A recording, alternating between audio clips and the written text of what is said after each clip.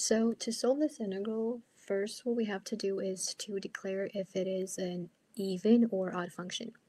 So as we know, even function is f of negative x would equal to f of x.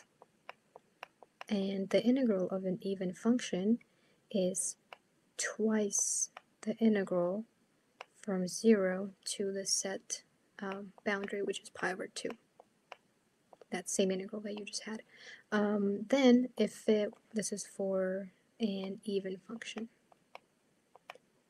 But if it was an odd function, so f of negative x would equal to negative f of x. And that means it's an odd function, and the integral of an odd function is 0 for an odd function. So first what we're going to do is we're going to take whatever's inside of the integral and we're going to plug negative x instead and see what we get.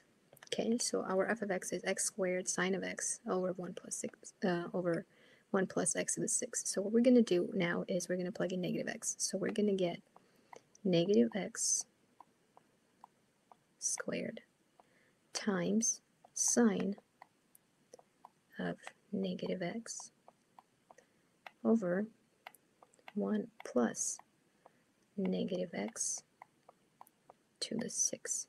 So as we know, negative x raised to the second power is just a positive x squared.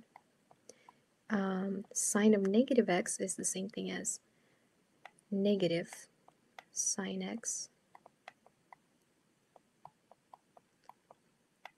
Sorry for my handwriting. And this would be 1 plus, well, negative x raised to the even power is the same thing as x to that power.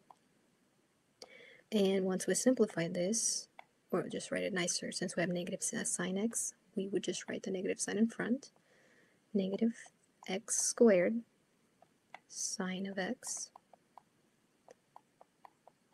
over 1 plus x to the 6. So as we can see, what we had in the beginning, which was x squared sine of x over 1 plus x to the 6, right? That was our f of x. So once we plugged in negative x, this was our f of x. And our f of negative x happened to be, see if I can just copy them, not sure, I don't know, I'm not that familiar with this yet. So we just get, I'll just rewrite it, negative x squared sine of x over 1 plus x to the 6. So as we see that f of negative x is the same thing as negative f of x, right? Because f of negative x is the same thing as this times the negative sign. So since that's what's happening, because our f of x, sorry, our negative f of x is the same thing as f of negative x, which was right here, which means that our function is odd.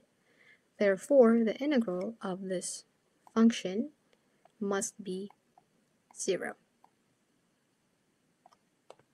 And that's it.